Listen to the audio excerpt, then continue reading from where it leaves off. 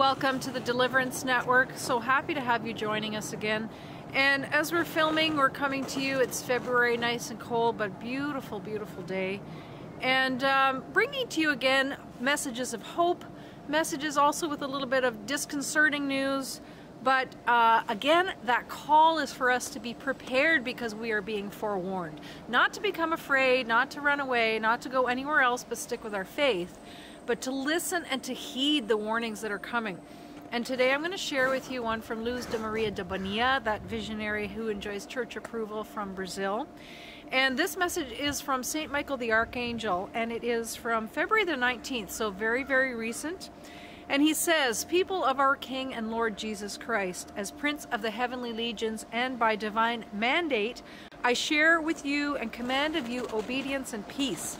I call you to be fraternal so that you would help one another. Do not only read the divine calls, put the divine calls into practice. Internalize and bring each call to life. In this way, you will be prepared for the unexpected actions that may present themselves to humanity. Nature continues to advance. Man continues to suffer from the elements which are growing stronger and are becoming more unexpected all the time. Grow through spiritual nourishment, the Holy Eucharist. Be creatures of immovable faith. Do not despair at the slightest piece of news." And this is again what the call from the Deliverance Network. Do not fear, but pray, deepen your faith, and pay attention to the warnings. Do not despair at the slightest piece of news. Strengthen yourselves with the love of the Most Holy Trinity and of our Queen and Mother of the End Times. The spiritual battle is fierce. It is spread throughout the earth and over all humanity. As your protectors, we deliver you from so many misfortunes, from so many falls, as long as you allow us to do so.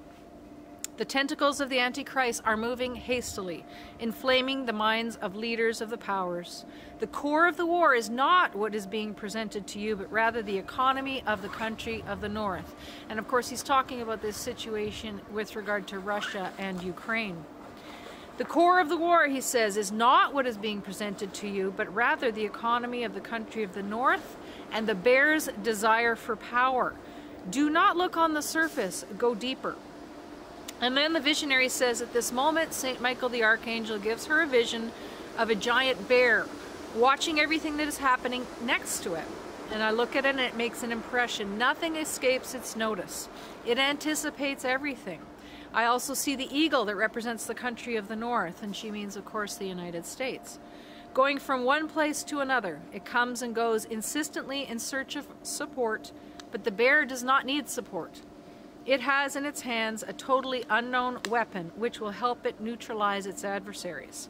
And then St. Michael the Archangel says, "As the people of our King and Lord Jesus Christ, you should have prepared yourselves." And I notice here that he uses a past tense. You should have prepared yourselves. And so the call from heaven, of course, has been to prepare for quite some time now. And St. Michael the Archangel, she says, waves his arms forcefully, saying to her, "This generation pays no heed. Our King and Lord Jesus Christ has been insistent in asking you to prepare yourselves spiritually, to prepare yourselves with food and everything that is absolutely essential, and at the same time to keep personal and other medicines that will be useful for the plague that the devil has prepared." And one of the medicines that they spoke about is St. Michael the Archangel's oil, and I will ask you to look that up yourself online. It's a blend of oil, a base of coconut oil, and then geranium and lavender essential oil added. It's supposed to be good for skin diseases. And he goes on to say, "You must have the medicines that heaven has given you in order to overcome the illnesses that will come. Only faith in what the Father's house has revealed to you will heal you, together with the use of the sacramentals. Do not speculate concerning the sacramentals. They all depend on your faith." And here he references these oils. Use the oil of the Good Samaritan. We've spoken about that in the past. That one is supposed to be very good for protection against viruses, and so I've been personally using it for the past couple of years. And he also says the oil of St. Michael the Archangel, which I just spoke about. Calendula for hemorrhagic diseases, and that's bleeding diseases, disorders, I believe. It is important that you strengthen your immune system. Daughter, Explain to them what I will show you. And then she says in her own words, St. Michael the Archangel shows me the way in which evil will attack us in the midst of the war. First will come spiritual, then material attack on food, clothing, medicines that are essential for some people, together with the restriction of individual freedoms as a result of the new disease. And then St. Michael continues, people of our King and Lord Jesus Christ, terrorist attacks will arise again. Do not travel, do not hurry, wait. It will be extremely dangerous. Disease will be sent through human beings and international means of transport. Be careful. People of God, persevere. Be creatures of faith, continue without wavering. If God is with you, who is against you? And that is so true. Our Queen and Mother of the end times keeps you under her mantle. She protects you if you obey. I bless you with the love of our King and Lord Jesus Christ.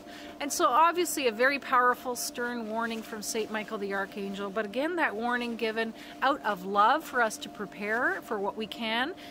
Go, avail yourself of the sacraments. Nourish yourself spiritually with the body and blood of Jesus Christ, of course the Eucharist if you're Catholic. Delve more seriously into the search for truth, the truth of faith if you haven't found God yet. And store up if you can some foods. They suggest a 3-month supply so that you have some foods on hand if we should see shortages, etc. in our stores. And again, the oils that have been recommended, St. Michael the Archangel oil and the oil of the Good Samaritan. I always say check with your doctor before use. Of course, I am not your doctor, so you always must personally discern the use of any medicines or supplementals, things like that, oils. And I urge you to check those out. There's lots of information online about both of those oils.